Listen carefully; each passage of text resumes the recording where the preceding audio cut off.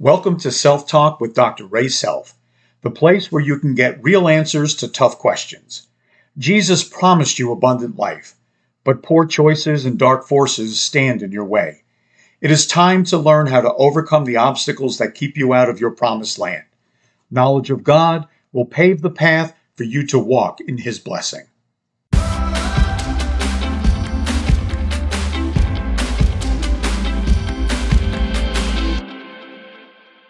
Hello and welcome to Self Talk. I'm your host, Dr. Ray Self. Very glad you're with me today. And this show, as always, is sponsored by the International College of Ministry, icmcollege.org, a Holy Spirit-filled seminary now enrolling. That's my little promo for today, but I'm excited because I have a very special guest from Minnesota named Heidi Mortensen. Heidi, welcome. Thank you. I'm really excited to be here. Well, introduce yourself to our audience if you do that. Sure. Yeah. So I am a licensed marriage and family therapist in the state of Minnesota. I own a mental health practice that I run with my husband. It's called Bridging Hope Counseling. And just recently, I actually became a podcaster just like you on Charisma. And so that's how we met. And so my podcast is called Strong Tower Mental Health, where I bridge mental health and Jesus. And I am also attending BSSM, Bethel Supernatural School of Ministry. And I recently just published a book called The Brave Encourager, How to Change the World with the Power of Encouragement. And I also have 3 little children, ages 5, 7, and 8. And it's amazing because they're quiet right now. Yes. Praise well, God school. for miracles. At school. Yep. They're at it's school. No wonder they're quiet. Okay. Yeah. Yeah. Well, when you showed me your book, I saw a little glimpse of it. Mm-hmm. The title is just fascinating. Mm-hmm. I mean, what an incredible, The Brave Encourager.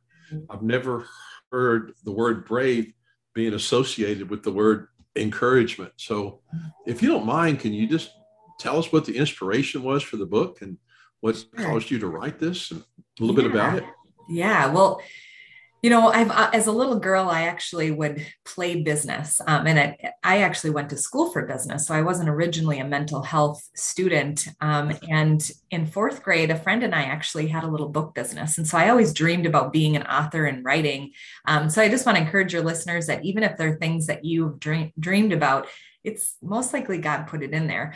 And a couple of years ago, this popped in my head. I feel like God kind of just downloaded this idea of this book and with the outline. And so I kind of didn't do anything with it.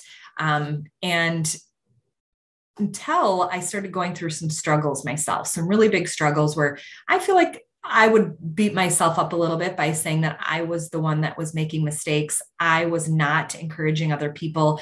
I was really seeing a lot of struggles and pointing out what people weren't doing well, like especially my husband and I were not doing well. And I was so frustrated with him and he was not up to par and he wasn't this good Christian like I was wanting him to be. And so there were these things, he's struggling with anxiety and it's him and it's him and it's him. And if he would just change, my life would be better.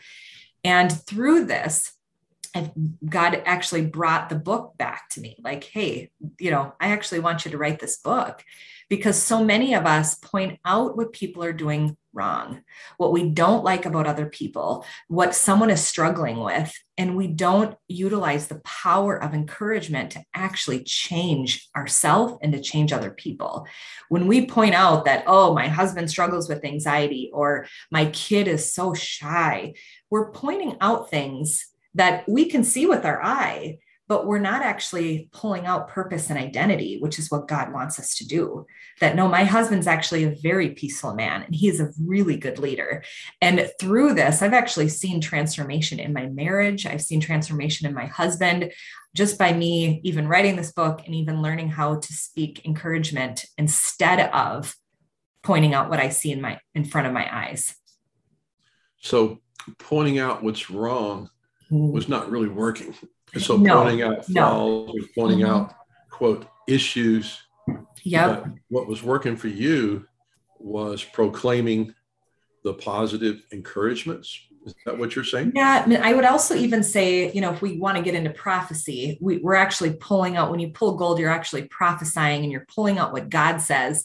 Even if you don't prophesy and you're still encouraging, it's still pulling out something that someone is doing well. So for example, you could have a child, prodigal son. Let's say you have a son or a daughter who's really struggling with an addiction, and maybe they're having a hard time keeping a job. And this has been going on for years. I mean, I see this happen where we struggle with something that our child is dealing with, and they're not loving who they are.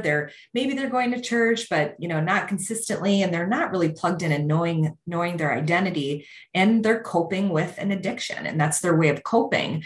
And as a parent, let's say we're talking to friends and we're like, oh, I'm so worried about my son. I'm so worried about my daughter.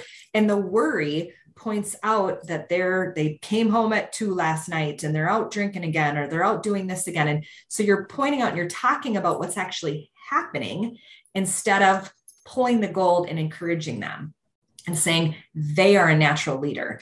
I see them changing the world. I see them starting a business. I see them getting a really amazing job. God has plans for them. You pull out what Jeremiah says, that God has plans for them, not to harm them. And so you're speaking out what God says instead of the obvious in what you see in front of them. And so there's a difference between venting to the Lord, like God wants us to vent to him. So I journal to him. So you need to get it out. You don't want to just keep this in.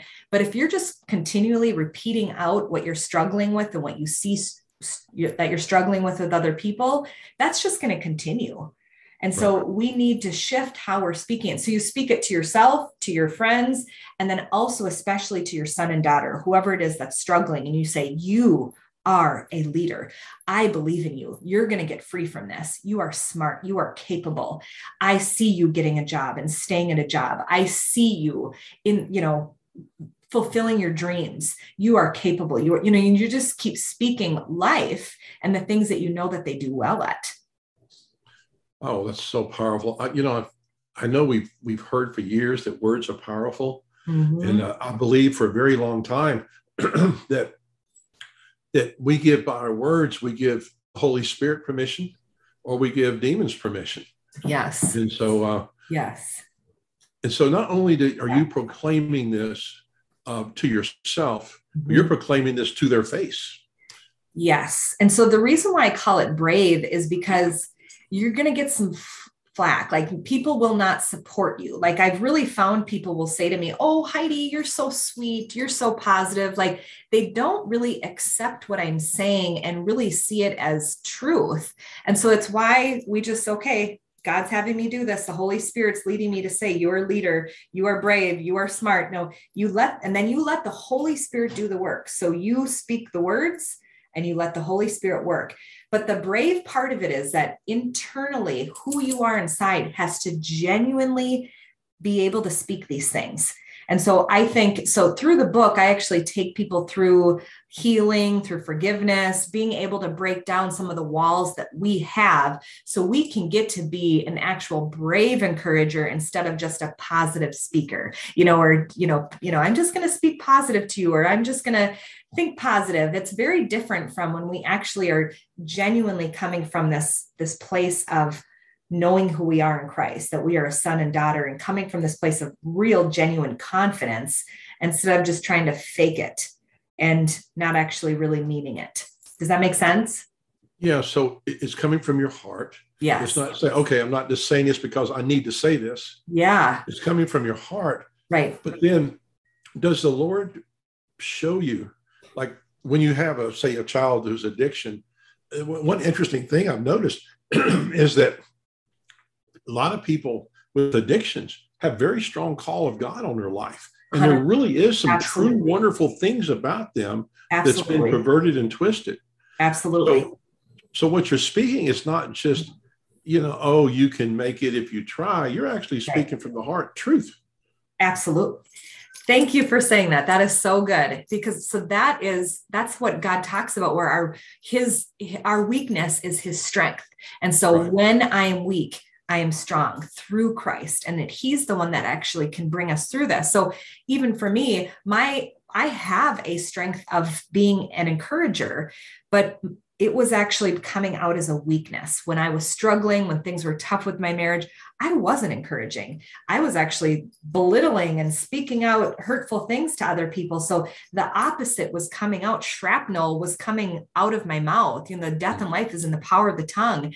And so I wasn't speaking life, even though I have a gift of encouragement. And so you are absolutely right. No matter if somebody is struggling with something, we got to flip it. When we flip it, we'll find the gift of what God and a calling that God actually has on their life. Because I think that's amazing. I think our flesh just wants to point out the flaws.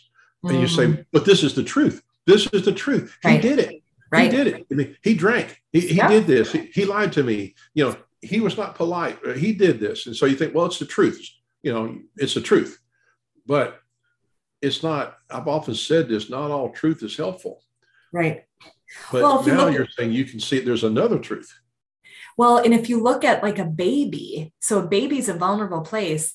When a baby starts to walk and they take their first step, we say, they are a walker. Look at them. They're walking now. But they had hundreds of fallen steps before that first step.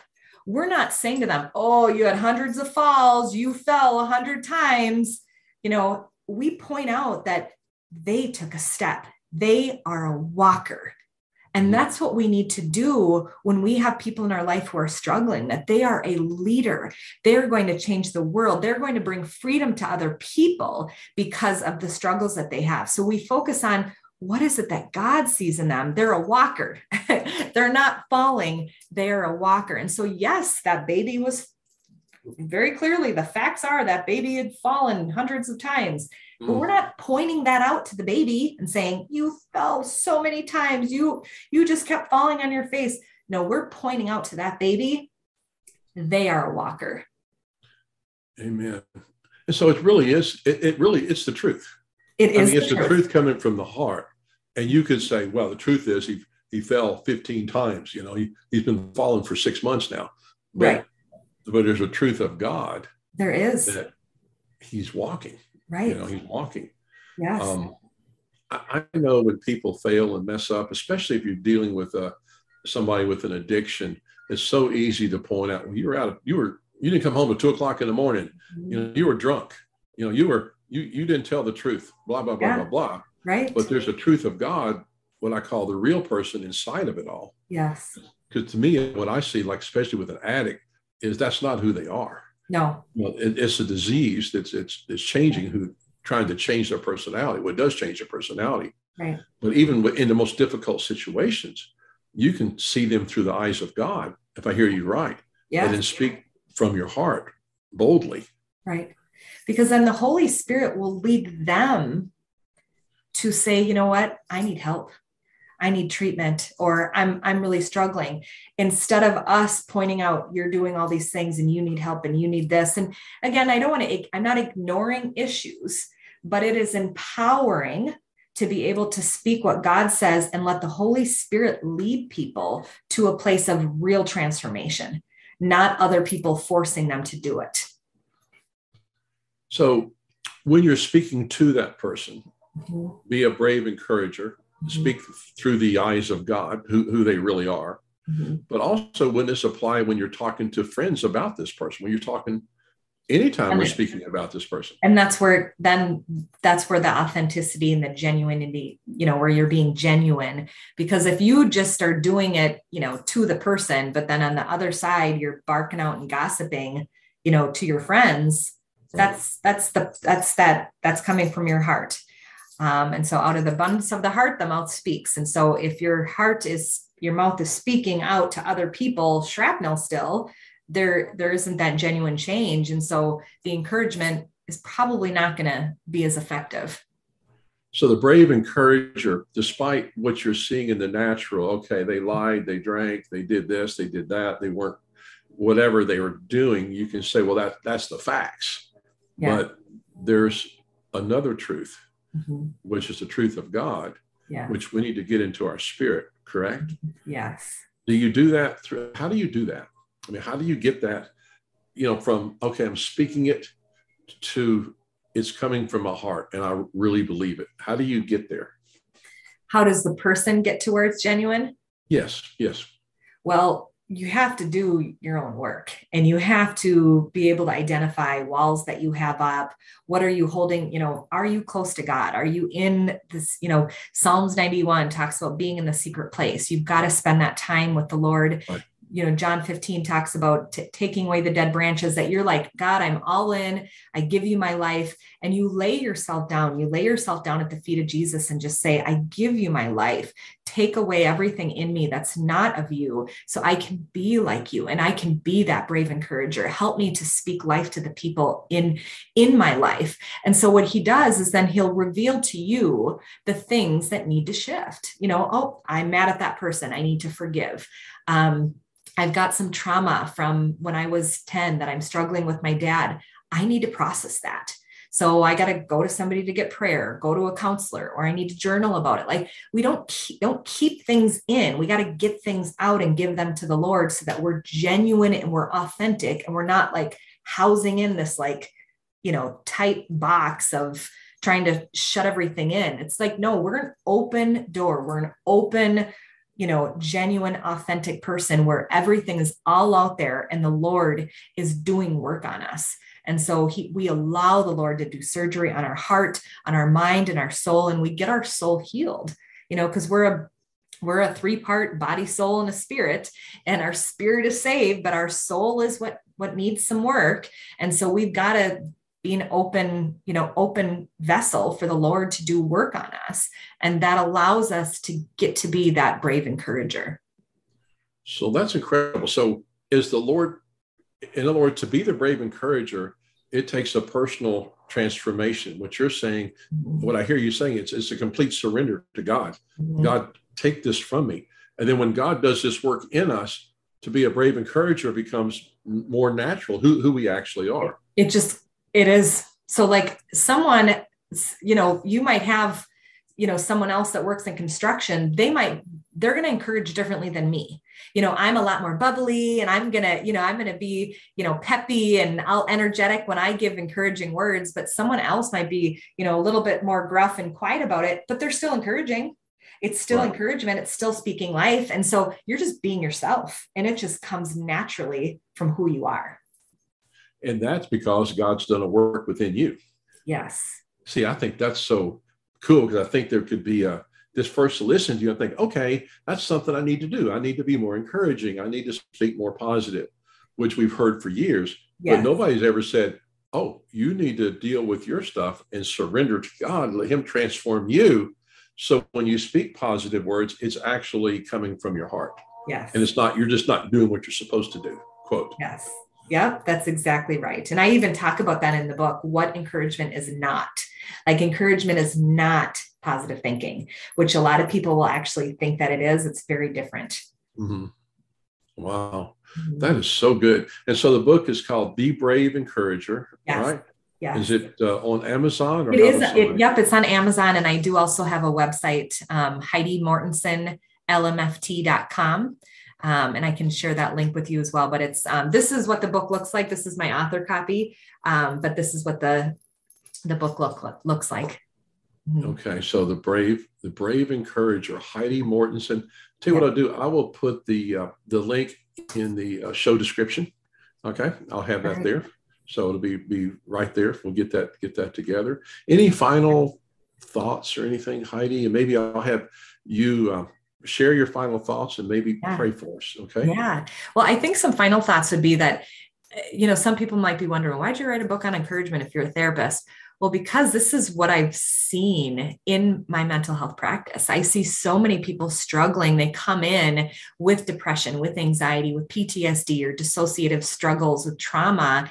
And I watch them come and regurgitate all the problems over and over again. And the people in their life saying, this is what they think about me, and this is what they're struggling with. And so people are doing their best, actually. That is their best. They're trying to actually get better, but they're speaking it out with what they actually see in the facts. And so I just say that we don't really know how to accurately encourage. And so it really came from the work that I have done and what I've seen in my practice, that we don't know how to encourage. And I think we are encouraging. So that's really where it came from, is just watching so many people struggle with mental health issues. And especially right now, we really, really need encouragement. We need encouragement, and we need to be able to encourage other people. Yeah. I know many times I have prayed and said, Lord, help me to see this person through your eyes. Mm-hmm. And boy, it's a complete different view. It is. That's for sure. It is. We become lighter. We are the light of the world. And if we're struggling with what people are doing wrong and that we can't stand about them, that hurts us. It doesn't bug them. We're the one are in pain. And then our children, our spouses are the people we work with. So we're the one that actually hurts. And then all the people in our life, because we're frustrated with somebody that, who knows what it is that they're struggling with. Like, everybody's doing the best they can with what they have. And until we're able to release these things to God, we're just going to be these tight wound, upset, angry, depressed people. And we're not going to get anywhere. Wow. So the transformation starts with us. Yes. Then the encouragement becomes real. Yes. Amen. Good. That's wonderful. Yeah. Again, it's called The Brave Encourager by Heidi Mortensen.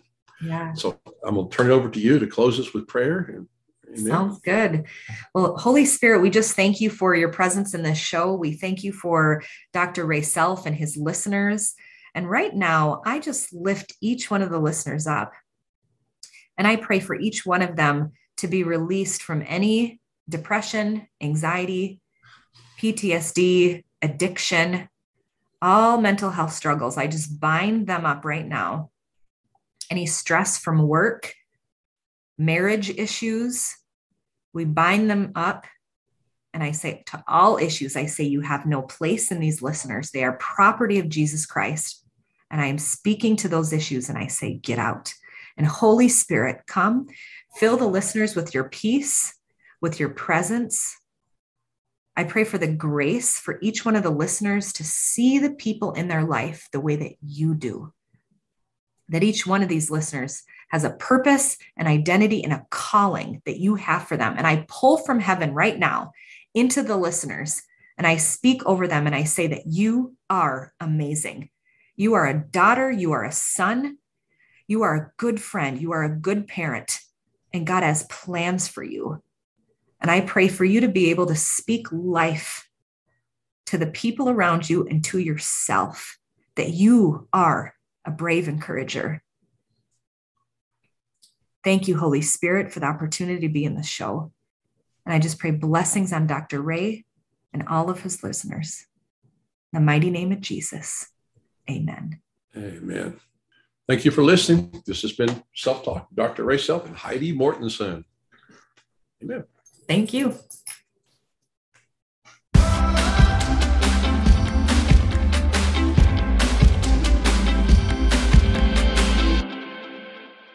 The International College of Ministry is a Holy Spirit-filled, fully online accredited seminary. Listen to this amazing testimony from Ron from Biloxi, Mississippi. Well, what does ICM mean to me? I've learned more about who I am in Christ and how I relate to the Holy Spirit who lives within me. I've gained more confidence in my roles at church as a marriage and family pastor. I thank God for ICM and the passion for helping students grow and learn, such as me.